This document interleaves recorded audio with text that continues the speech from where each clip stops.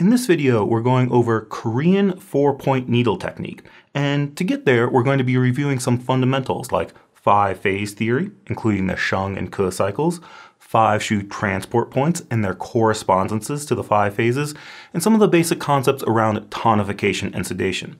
And hopefully, when we put these ingredients together, that will help us understand why this 4-point needle technique works, rather than just memorizing a huge list of point combinations. And this video is brought to you by students like you. So to everyone who supports the channel and the website, thank you. So what is 4-point needle technique and when do you use it? Well, basically, this is a needle technique that uses 4 points, and we use it in situations where we have a channel that's afflicted and we're diagnosing it as either excess or deficient. So this would be for things like spleen deficiency, gallbladder excess, kidney deficiency. This is not for complex Zangfu patterns like spleen Qi deficiency with excess damp and liver overacting, or kidney and heart not communicating with deficiency heat. This is just for a channel, and it's either excess or deficient. So 4-point needle technique gives us an elegant way to tonify the spleen, or drain the gallbladder, or tonify the kidney, and so on. So to understand how this works, we're going to need to review some fundamentals, starting with the 5 elements or the 5 phases. So way back in the very beginning of Chinese medicine school, we learned about the 5 phases: wood, fire, earth, metal, water. And we draw them in a circle like this. That's called the Shung cycle, or generation cycle. Wood generates or engenders or gives birth to fire. Fire generates earth.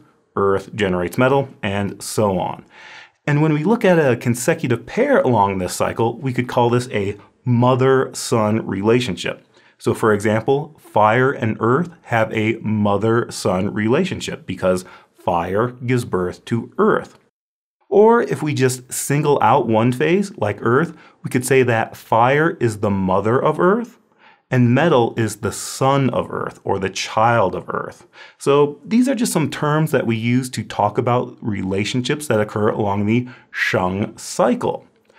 When we draw a pentagram in the middle, this gives us the Ke cycle, or the controlling cycle, or restraining cycle. So each phase controls, restrains, or keeps in check the next phase along the cycle.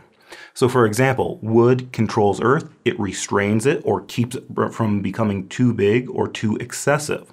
Now, some people will refer to this as a grandmother relationship. So they say that wood is the grandmother of earth because it's the mother's mother. But personally, I prefer to just call it the controller because that's more descriptive and it's emphasizing the role of controlling or restraining. So if we use the earth phase as our example, along the Shung cycle, fire is the mother of earth and metal is the son of earth. And along the Ke cycle, wood is the controller of earth. The next piece of the puzzle we need is the 5 Shu-Transport points, because this will allow us to take these 5-phase relationships and translate them into actual points on the body.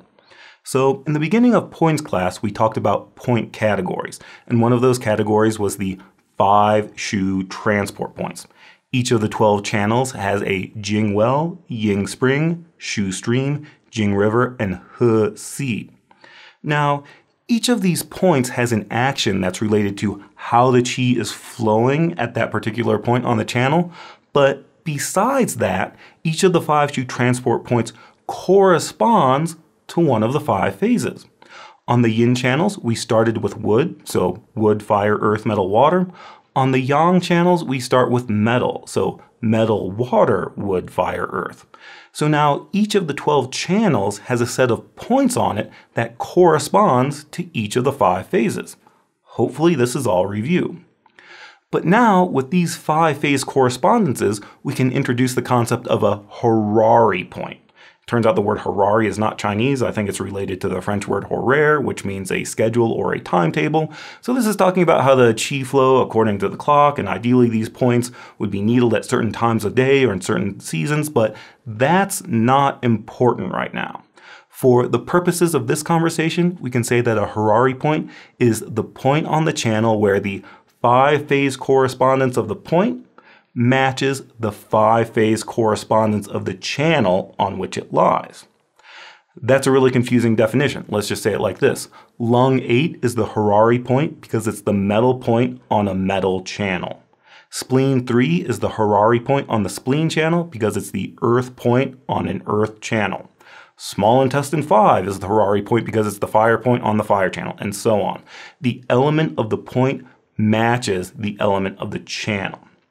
So this is just giving us some additional terminology to talk about the points on a particular channel. So for example, if we look at the lung channel, lung 8 is the Harari point because it's the metal point on the metal channel. Lung 9 is the mother point because it's an earth point and earth is the mother of metal. Lung 5 is a child point or sun point because lung 5 is a water point and water is the sun of metal. And then lung 10 is the controlling point because lung 10 is a fire point and fire controls metal. And again, some people will call this the grandmother point, but I'm just going to call it a controlling point.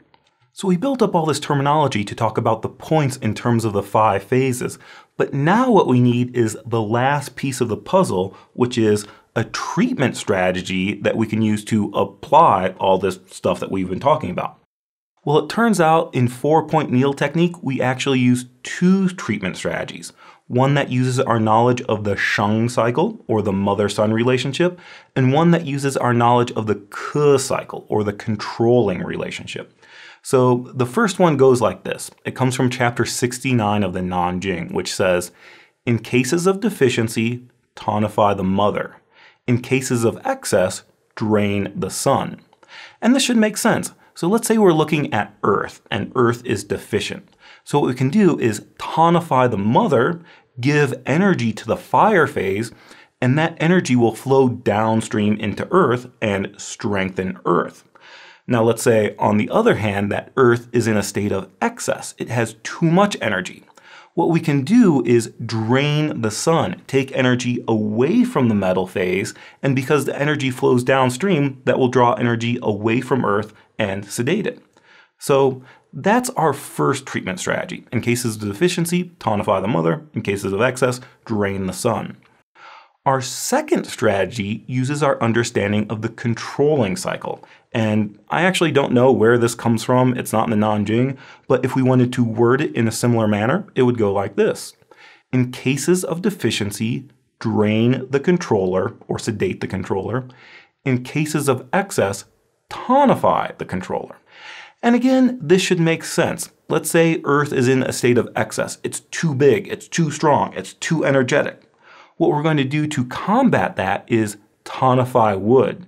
Because if wood is stronger, it can exert its control on Earth and restrain Earth and bring it back into check. Let's say, on the other hand, that Earth is deficient. Well, here we're going to drain wood or sedate wood so that it can't exert as much control on Earth. Once wood relaxes its control, then that allows Earth to flourish. So that's why we say, in cases of deficiency, drain the controller. In cases of excess, tonify the controller. So those are our 2 treatment strategies. One uses the Shung cycle, or the mother-son relationship, and one uses the Ke cycle, or the controlling relationship. So if we combine these 2 and rearrange them a bit, we would get something like this. In cases of deficiency, we do 2 things. Tonify the mother and sedate the controller. In cases of excess, we also do 2 things. Sedate the son and tonify the controller. So again, in each of these situations, we're using both the Shung cycle and the Ke cycle. And in each situation, something is being tonified and something is being drained.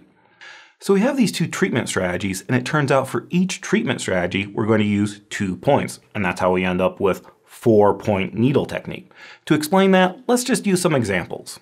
Suppose we have a patient that we diagnose with spleen deficiency. Maybe they have poor appetite, loose stools, weakness in the 4 limbs, whatever. We've diagnosed them with spleen deficiency. So for treatment strategy, we're going to do 2 things.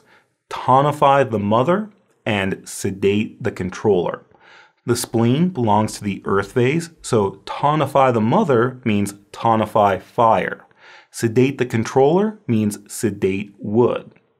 Here's the thing. When we say tonify the mother, we're going to do it in two ways. We're going to tonify the mother point on the spleen channel, and then we're going to tonify the Harari point on the mother channel. So to tonify the mother point on the spleen channel, that's the fire point, which is spleen 2. Then we're going to go to the mother channel. So the mother of earth is fire, and the fire channel is the heart channel. The Harari point is the fire point on the fire channel, which is heart 8. So we're going to tonify spleen 2, since it's the mother point on the affected channel. Then we're going to tonify heart 8, because it's the Harari point on the mother channel. For part 2, we sedate the controller. And again, this means two things. We're going to sedate the controlling point on the spleen channel, and we're going to sedate the Harari point on the controlling channel.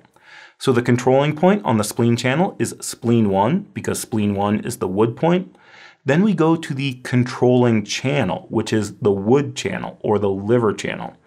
And the Harari point is liver 1, because it's the wood point on the wood channel. So we sedate spleen 1 because it's the controlling point on the affected channel, and we sedate liver 1 because it's the Harari point on the controlling channel.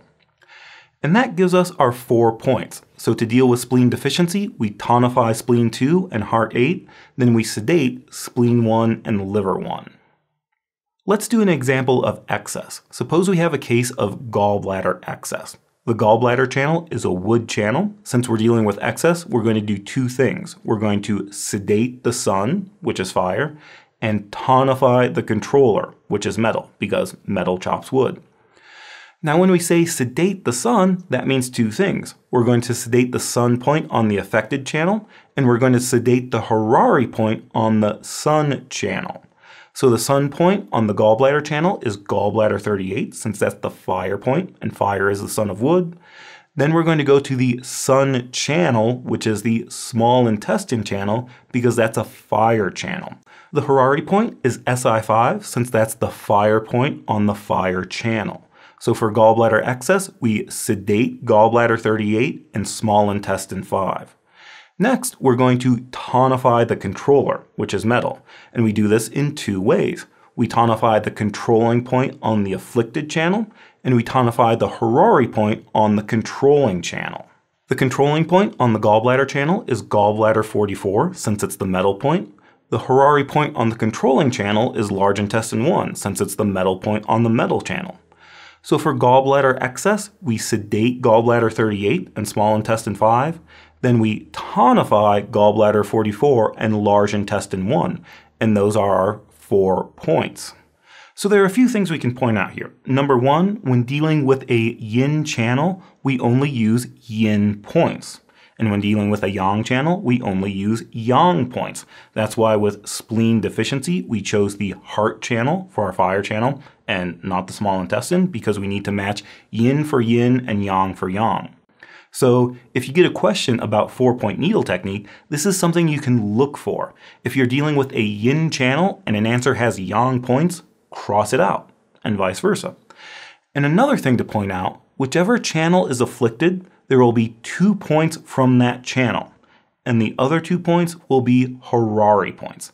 So this is another thing you can look for on a test question. If you have an answer that has 4 different channel points, cross that one out. Or if the other 2 points aren't Harari points, cross that one out. So I hope that made sense. It's a little complicated to explain, but if you're still struggling, I made a handout with some flowcharts and some examples in a step-by-step process. There's a download link below. So take a look at that and maybe watch this video again to really understand it. But my hope is if you actually understand this process and the treatment strategies behind it, you'll be able to recreate this. So rather than memorizing the 4 points for each channel, excess and deficiency, as long as you know your big picture, you can figure out the points on a test. So that's Korean 4-point needle technique. Thank you again to everyone who supports this channel. If you're getting value out of these videos and would like to give something back, consider joining the Patreon. There's a link in the description below, or making a one-time donation by hitting the super thanks button below. I know that not everyone is in a position to do that, so even just liking this video and sharing it with your friends, classmates, or study group is greatly appreciated. We'll see you in the next one.